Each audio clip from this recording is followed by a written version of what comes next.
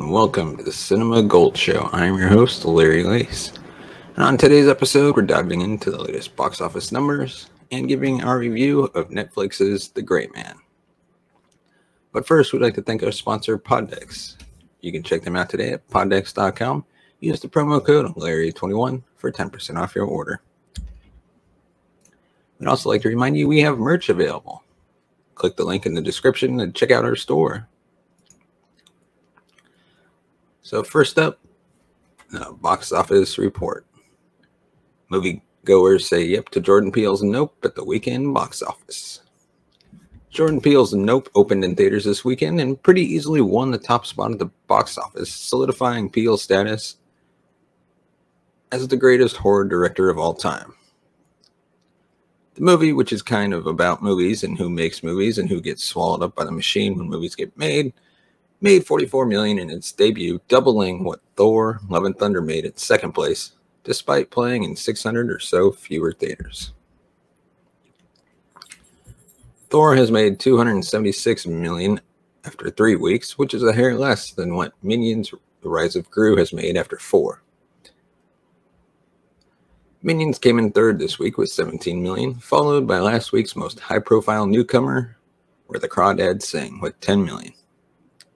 It's at $38 million now after 2 weeks. In fifth place is something called Top Gun Maverick. It's made $635 million in its 9 weeks on the charts, and it's the last one that made over $10 million this week. Rounding out the final 5 are Elvis, Paws of Fury: The Legend of Hank, The Black Phone, Jurassic World Dominion, and Mrs. Harris Goes to Paris.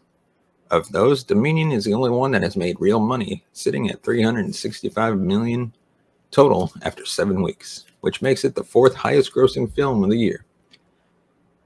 So if you don't like superhero movies, at least there will always be legacy sequels in theaters.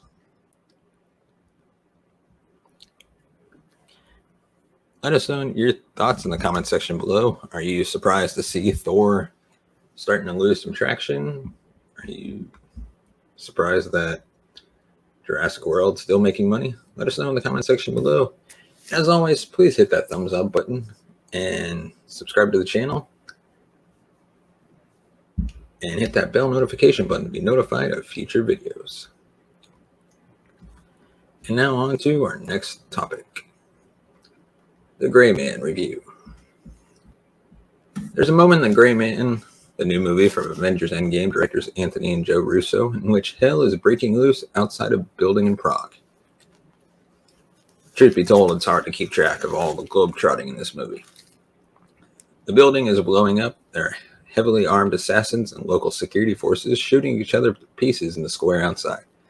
And soon, a city tram is hurtling off its tracks and crashing through more vehicles while demolishing a whole city block. All I could think was, wouldn't this rise to the level of an international incident? Yet, for the film's main character, played stoically by Ryan Gosling, and the person helping him played with as much verve as can be mustered by Ana de Armas, it's just an excuse to dust themselves off and head to the next set piece. That's how generic and hermetically sealed a movie The Gray Man is. With a reported cost of $200 million, it's the most expensive film produced by Netflix to date, and the film, loosely based on the first of a series of novels by author Mark Greaney, certainly looks like all the money is up there on the screen. This is a big, slick, professionally produced spectacle that rapidly flies by and has enough on-screen movement to keep pulling your eyes to the screen in that Netflix in the background kind of way. But the plot machinations and character development, courtesy of Joe Russo, and screenwriting duo Chris Marcus and Stephen McFeely, who did far better work on all 4 of the Russo Marvel movies, are about as stock as they come, and the movie can't shake the overall familiarity of its plot. Eventually, you realize that it's all style over substance, with little to say about its subject or characters.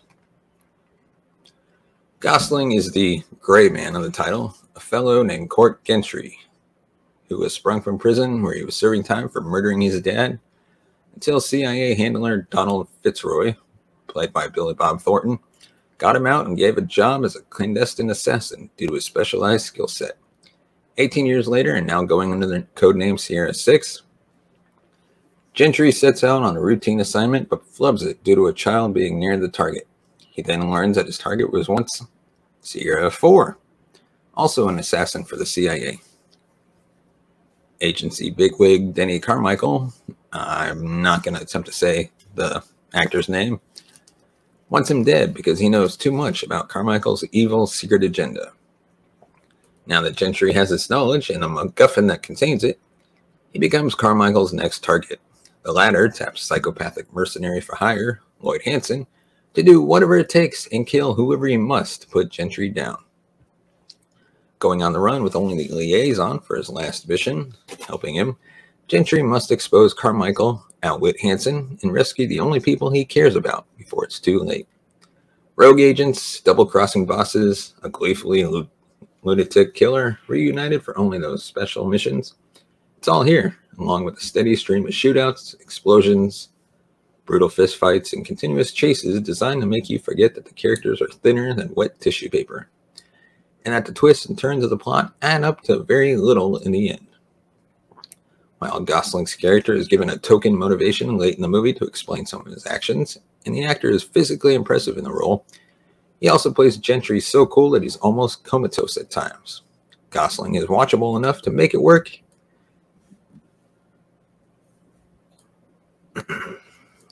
and you're mildly rooting for him to win, but he feels like a blank slate a lot of that time. And the one-liners, the script is full of them, just sort of fall out of his mouth and hang in the air. Thornton adds his natural eccentricity to his role and gets to do a little more with his character. But almost everyone else suffers by comparison. De Armas and Jessica Henwick portray tough, no-nonsense agents, but they literally have no lives other than their roles as enablers and helpers to Gosling and Page. Page is a typically irredeemable evil CIA suit, slick and soulless and one-dimensional to a fault. Acclaimed Indian actor, apologies for saying his name wrong, Dahanishu, shows up as a freelance mercenary hired by Hansen, but despite his charisma and action chops, his role is mostly superfluous. Evans is the only real wild card in what is clearly his biggest attempt yet to play an anti-Captain America. Evans cackles and smirks manically at every turn. You can practically see him forcing himself not to twirl his porn star mustache, which should get its own star billing. He's pretty much acting in his own movie, fast with the jokes, even as he's yanking someone's fingernails out during one torture scene. But his Hansen is ultimately cartoonish, undercutting any real dread he might generate. That's really the final analysis on the Gray Man. There's little generation of dread, tension, suspense, emotion, humor, or even engagement. The movie's beats are so familiar, the characters so cookie-cutter, the action sequences and fights so by the number, that the movie undercuts itself. Even the around-the-world settings don't make much of an impact because the movie flies in and out of them so fast. Seriously, this is one of those movies where everyone can get anywhere in the world in 5 minutes. The Russos clearly know how to put a huge film together and just as clearly hope to start a new franchise with The Gray Man. But aside from its scope, a few striking action moments, and the overall quality of the cast, this is like a battle world of spy thrillers with pieces of it cut and pasted from other properties. 007 was taken Gosling's 6 quips at one point when asked about his numerical designation. It's the movie idea of self-awareness, but even at its worst, James Bond is infinitely more interesting, fun, and colorful secret agent to watch. So I'm going to leave a rating would be, I'm going to say 3 out of 5. And right now you can actually catch The Gray Man either on Netflix or in theaters. But another thing I'd have to highlight about this movie is the question of whether people don't like it because it's such a big blockbuster in theaters when it was filmed for Netflix. So, Netflix, all their original content and whatnot, you don't expect it to be that great of a movie. Now, if it was strictly just put in theaters and filmed for theaters, then I might expect a little more. but this was just like your average Netflix movie. But hey, let us know your thoughts in the comments section below. What did you think about The Great Man? I thought it was a decent film for Chris Evans to get back to acting after his Captain America days. But let us know in the comments section below. And as always, if you want to support the show, you can buy us a coffee at buymeacoffee.com/cinemagold. Your support helps the channel grow, upgrade our equipment, bring in new hosts, pay them, and hopefully take this show on the road. We don't really love to live stream from Comic-Con, D23, Star Wars Celebration, plenty of places. And your support can help make that happen. Of course, if you want to be featured on another episode of the Cinema Gold Show, you can send us a voicemail at 682-305-0483. Give us your thoughts on the topics we covered, or let us know a topic we should cover. Is there something we missed, something we got wrong? Let us know. And as always, you can find us on Twitter at Cinema Gold Show and on Facebook. And as always, thank you so much for watching and listening. We will see you next time.